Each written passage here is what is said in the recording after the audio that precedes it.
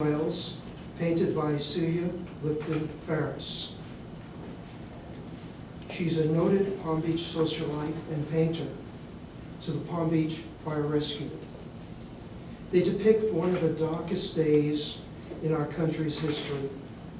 10 years ago, on September 11, 2001, terrorism struck an evil blow at our country and its citizens.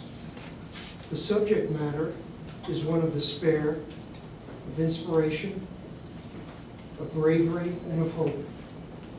Firefighters throughout the country have mourned their brethren. We at Camp Corp try to make a difference in the lives of our firefighters and those who need their services. In this time of budget cuts, Camp Corp works to provide state-of-the-art firefighting equipment and training aids to maintain the highest standards of excellence in our county.